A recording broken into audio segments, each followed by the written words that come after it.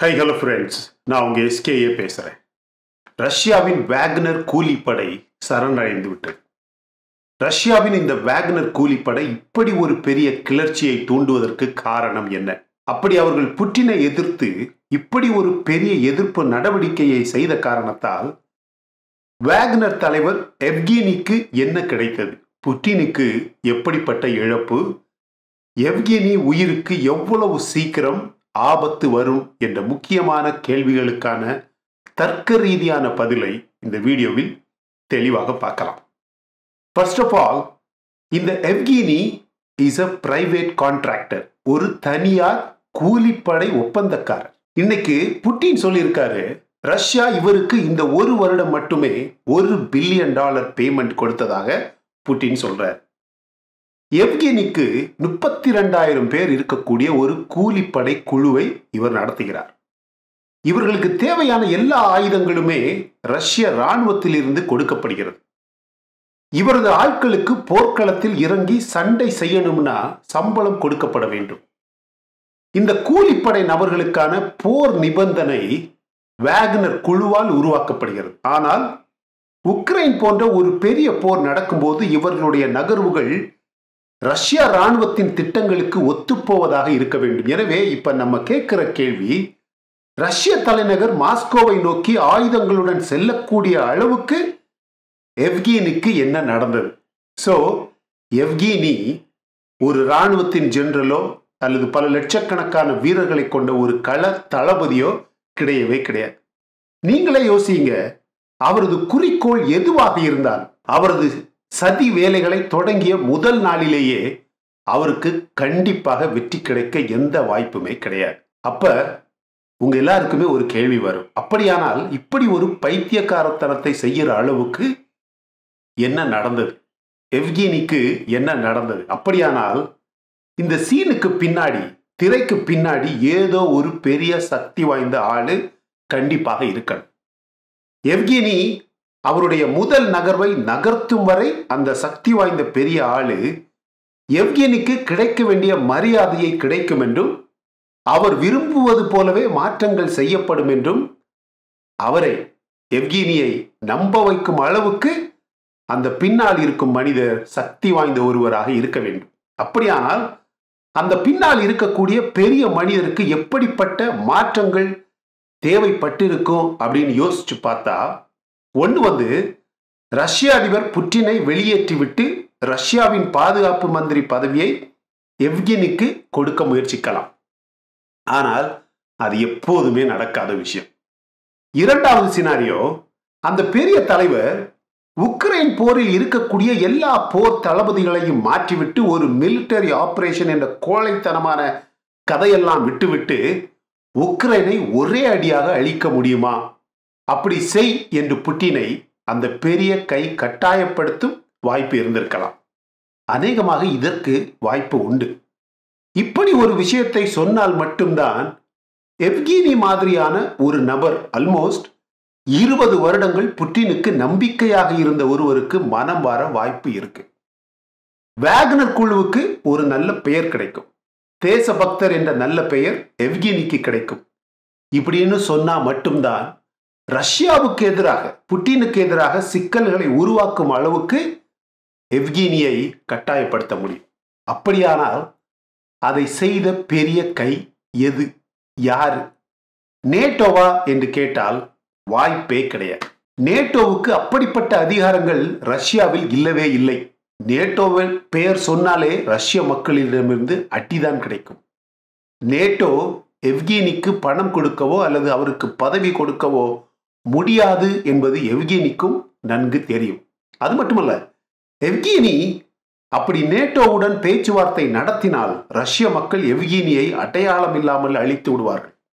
அப்படியானால் அது யார்? ரம்ஜான் காடிரோவா என்று கேட்டால் இல்லை, வாய்ப்பே இல்லை. ரம்ஜான் செஞ்சினியாவில் சந்தோஷமாக பெரிய முதலாளியாக இருக்கிறார். அது புட்டின் கொடுத்த ஒரு பெரிய வாழ்க்கை. அப்படியானால் இதை செய்தது த hugs of the United Russia பார்ட்டியா? ரஷ்யாவில் இருக்கக்கூடிய, ரஷ்யாவில் எதிர்க்கட்சியாக இருக்க விரும்பும் யுனைடெட் ரஷ்யா பார்ட்டியா என்று கேட்டால் இருக்கலாம். ஒரு வாய்ப்பு இருக்கு. பொதுவாகவே இந்த யுனைடெட் ரஷ்யா பார்ட்டி, அந்த கட்சி பொதுவாகவே உக்ரைனை மொத்தமாக இல்லாமல் ஆக்க வேண்டும் என்று ஆசைப்படும் கட்சி. உக்ரைனை முற்றிலுமாக நசுக்க விரும்பும் ஒரு கட்சி.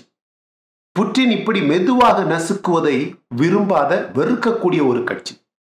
ஒரே நாளில் 1000 ஏவுகணை அல்லது அணுகுண்டு ஏதாவது செய்து இந்த போரை முடிக்க விரும்பக்கூடிய ஒரு கட்சி. அதுக்கு புட்டின் முட்டாள் கிடையாதுல்ல. என்ன பண்றது சொல்லுங்க. அவர்களுக்கு புட்டின் பயன்படுத்தும் ஸ்ட்ராட்டஜி, ராஜதந்திரம் கண்டிப்பாக பிடிக்கவில்லை. ரஷ்யாவை மேற்கத்திய நாடுகள் அழிக்க முயற்சிக்கும் போது ரஷ்யா மட்டும் ஏன் ரூல்ஸ் ஃபாலோ பண்ண வேண்டும் என்று ஆசைப்படும் கட்சி அந்த கட்சி. ஆனால் அவர்களுக்கு நன்கு தெரிந்த ஒரு விஷயம் என்னவென்றால், புட்டினை அவர்களால் தூக்க முடியாது, வேலையை விட்டு நீக்கவும் முடியாது என்று அவர்களுக்கு நன்கு தெரியும். எனவே இந்த வேலையை செய்தது யாரு அப்படின்னு கேட்டா, நமக்கு தெரிந்த அளவில் இன்னைக்கு செய்த எல்லா ஆராய்ச்சிகளும், இன்னைக்கு கிடைத்த எல்லா சோர்ஸ் ஆஃப் இன்ஃபர்மேஷன் வைத்து பார்க்கும்போது நம்ம யூகப்படி இந்த வேலையை செய்தது புட்டினே தான். கொஞ்சம் யோசிங்க. புட்டின் எவ்கினி கிட்ட சொல்றாரு, நீ ரஷ்ய தலைநகரை டார்கெட் செஞ்சு மார்ச் பண்ணு, நீ வரும்போது நான் அதை ஒரு காரணமாக வைத்து ஒரு பெரிய சிவில் வார் மாதிரி ப்ரொஜெக்ட் பண்ணுறேன், நான் டிஃபென்ஸ் மினிஸ்டரை மாத்துறேன், உனக்கு பதவியை தர்றேன்னு சொல்லிட்டு. ஆனா புட்டின் 24 வருடமாக ரஷ்யாவின் த மோஸ்ட் பவர்ஃபுல் லீடர், 24 வருடம், கிட்டத்தட்ட மொத்த அதிகார அமைப்பையே கையில் வைத்திருக்கக்கூடிய ஒரு பெரிய அரசியல் அரசர்னு சொல்லலாம். அவர் அப்படி எவ்கினி கிட்ட சொல்லும்போது யாராக இருந்தாலும் கண்டிப்பாக செய்வாங்க. ஆனா எவ்கினி இப்படி படையெடுத்து ஆயுதத்துடன் போகும்போது புட்டின் டிஃபென்ஸ் மினிஸ்டர் பதவி நீக்கம் செஞ்சுட்டு எவ்கினிய வரவேற்பார் அப்படின்னு எவ்கினி கண்டிப்பாக நம்பி இருக்கலாம். அதனால்தான் நீங்களே பாருங்க, எவ்கினியோட ஒவ்வொரு பேச்சிலும், ஒவ்வொரு டெலிகிராம் வீடியோவிலையும் புட்டினை தவிர வேற எல்லாரையுமே, defence minister, Kremlin leaders, spokes person, அப்படி இப்படின்னு எல்லாரையுமே குறை சொல்லுவாரு, குறை வைப்பாரு. ஆனாலும் புட்டினை பற்றி ஒரு வார்த்தை கூட பேசவே கிடையாது. ஒண்ணுமே பேசவே இல்லை. புட்டினை குறி வைக்கவே கிடையாது. எனவே உண்மையிலேயே என்ன நடந்தது? சிம்பிள். ரஷ்யாவில் எவ்கினிக்கு அதிகமான அதிகாரம் இருக்கு, அவருடைய உண்மையான அதிகாரத்தை நிரூபிக்க இது ஒரு வாய்ப்பு அப்படின்னு சொல்லி எவ்கினியை புட்டின் தூண்டி விடுறார். எவ்கினியும் பேராசைப்பட்டு நான் படையெடுத்து வர்றேன்னு பொறுப்பேற்கிறார். தனக்கு பதவி கிடைக்கும்னு நம்பி வர்றார். பாதுகாப்பு மந்திரி டிஸ்மிஸ் செய்யப்படுவார்னு நம்பி வர்றார்.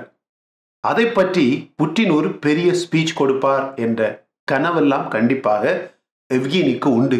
ஆனால் புட்டினோட திட்டமே, மாஸ்டர் பிளானே வேற, கம்ப்ளீட்லி டிஃபரெண்ட்.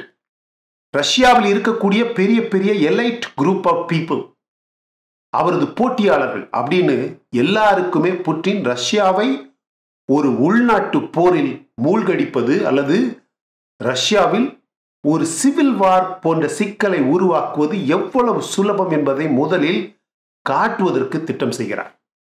ரஷ்யாவில் அப்படி ஒரு உள்நாட்டு போர் என்ற ஒன்று வந்தால் ஒரே ஒரு நாளில் தன்னால் எப்படி அதை ஒண்ணுமே இல்லாமல் செய்துவிட முடியும் என்ற தனது பவர், தடையில்லா அதிகாரத்தை காட்டுவதற்கு திட்டம் செய்கிறார். எனவே எவ்கினி வரும்போது தனது மொத்த இராணுவ படையையுமே தயாராக்கிவிட்டு எவ்கினி மாஸ்கோ நோக்கி வரத் தொடங்கிய பிறகு, உனக்கு இப்ப இருப்பது ஒரே ஒரு வழி, ரஷ்ய இராணுவத்திற்கு நீ இரையாகணுமா, இல்லைனா பெலாரஸில் என்னுடைய சொந்த படைகளின் கண்காணிப்பில், புட்டினின் சொந்த படைகளின் கண்காணிப்பில் உயிரோடு இருக்க ஆசையா என்ற ஒரே ஒரு வாய்ப்பினை கொடுத்து எவ்கினிக்கு வேறு வழியே இல்லாமல் செய்கிறார் புட்டின். எவ்கினிக்கு வேறு ஆப்ஷனே கிடையாது. இதற்கிடையில் 2024ஆம் ஆண்டில் புட்டினுக்கு எதிராக ஒரு பெரிய புரட்சி செய்ய திட்டம் போடக்கூடிய அனைவருக்குமே இதை ஒரு பெரிய அடியாக காட்டுகிறார் புட்டின். எனவே எவ்கினிக்கும் தெரியும், அந்த உயரடுக்கு மக்களுக்கும் தெரியும், தற்போது ரஷ்ய மக்கள் ஒன்றாக அணி திரள வேண்டுமானால் அது புட்டினுக்காக மட்டுமே இருக்கும் என்பது எல்லாருக்குமே இப்ப நன்கு தெரியும், நல்லாவே தெரியும். நான் புட்டின் கடவுள்னு சொல்லவே இல்லை, நம்ம லாஜிக்கை யூஸ் பண்ணணும்.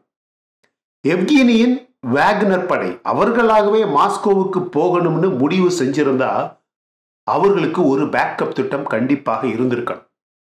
அவர்களுக்கு ஆயுத மற்றும் ஃபுட் சப்ளை லைன் கண்டிப்பாக இருந்திருக்கணும். Oil and gas supply line கண்டிப்பாக இருந்திருக்கணும். ஆனா அப்படி எதுவுமே இருக்கல. வேக்னர் படை பல நாடுகளில் போரில் சண்டை போட்ட கூலி படை. அவர்களுக்கு கண்டிப்பாக இதை எப்படி செய்யணும்னு தெரிஞ்சிருக்கும். மை டியர் ஃப்ரெண்ட்ஸ், நீங்க வேணும்னா கவனியுங்க. ரஷ்யாவில் புட்டினுக்கு எதிராக இப்படி ஒன்று நடக்கணும்னா முதலில் media and internet complete black out ஆகியிருக்கும். ஆனா இந்த விஷயத்துல நம்ம நாட்டு கிரிக்கெட் மேட்ச் இருக்கு பாத்தீங்களா, அது மாதிரி டெலிகாஸ்டிங் நடந்தது. இன்டர்வியூஸ், ரீப்ளேஸ், லைவ் கவரேஜ் அப்படின்னு எல்லாமே நடந்தது. ரஷ்யாவில் பொதுவாக அப்படி நடக்காது. ரஷ்யா பேனிக் ஆகவே இல்லை, பேனிக் பட்டனை யாருமே அழுத்தவே இல்லை. ஆனால் நேட்டோவுக்கும் ட்விட்டருக்கும் கண்டிப்பாக பைத்தியம் பிடித்தது அப்படிங்கிற விஷயம் மட்டும் உண்மை. நேட்டோவுக்கு கண்டிப்பாக இதை நம்ப முடியவில்லை. பெலாரஸ் பக்கத்தில் போலந்து வீரர்களை நேட்டோ தயார் செய்தது, அது உங்களுக்கு தெரியுமா? அமெரிக்காவுக்கு எவ்கினி பெலாரஸ் போய் சேர்ற வரைக்கும் இதுல எந்த விஷயமுமே புரியவே இல்லை. அங்க புரிஞ்சுக்கிற அளவுக்கு இப்ப யாருமே இல்லை, அது வேற விஷயம். புட்டின் போன்ற ஒரு பெரிய தலைவரை ரஷ்யாவில் பதவி நீக்கம் செய்யணும்னா ரஷ்யா இப்படி இருக்காதே அப்படிங்கிற சந்தேகம் கண்டிப்பாக நேட்டோவுக்கு உண்டு இருந்தது. புட்டினுக்கு கேன்சர், பெரிய நோய், அவரால் நிற்க முடியல, மருத்துவமனையில் அட்மிட், காணாம போயிட்டாரு, செத்துட்டாரு அல்லது ராஜினாமா செய்யறாரு, அதெல்லாம் இந்த காலத்துல வரக்கூடிய சாதாரண செய்திகள். நீங்களே பாருங்க, இந்த மொத்த கலகமுமே 24 மணி நேரத்தில் முடிவுக்கு வந்தது. புட்டினின் சக்தி திருப்பியும் ரஷ்ய பணக்காரர்களுக்கும் எலைட் கிளாஸ் மக்களுக்கும் புட்டினின் எதிரிகளுக்கும் ஏன் ரஷ்ய மக்களுக்கும் மீண்டும் தெரிய வந்தது. 3,25,000 வீரர்கள் எங்க, வெறும் 35,000 வேக்னர் வீரர்கள். வீரர்கள் சொல்ல முடியாது, கூலிப்படை எங்க சொல்லுங்க. Logic logic. இந்த மொத்த வீடியோ பற்றிய உங்களது கருத்துக்களை கமெண்ட் செக்ஷன்ல பதிவு பண்ண மறந்துடாதீங்க my dear friends. One of my favourite videos. பாருங்க, ஷேர் பண்ணுங்க, கண்டிப்பா என்ஜாய் பண்ணுவாங்க. நீங்க உங்களுக்கு இது பிடிச்சிருந்துச்சுன்னா, உங்களுக்கு இந்த வீடியோ பிடிச்சிருந்துச்சுன்னா லைக் பண்ணுங்க. இன்னும் நம்ம சேனலை சப்ஸ்கிரைப் பண்ணலன்னா மற்ற வீடியோஸ் பாருங்க, உங்களுக்கு கண்டிப்பா பிடிக்கும். பிடிச்சிருந்தா, உங்களுக்கு தேவைப்பட்டா சப்ஸ்கிரைப் பண்ணா போதும் my dear friends. Thank you so much my dear friends for watching all my videos and supporting my channel. Until I come back with my next awesome video, it's bye bye from Suresh. Stay safe, stay positive, stay active and stay fit and always dream big in your life. நம்மளால எப்பவுமே எதையுமே எங்கேயுமே சாதிக்க முடியும் அப்படின்னு நம்ம first நம்பணும். And as I always say, please take care of your parents at your home. உங்க அப்பா அம்மாவை உங்க வீட்டிலேயே வச்சு நல்ல சந்தோஷமா பார்த்துக்குங்க ஃப்ரெண்ட்ஸ். Thank you.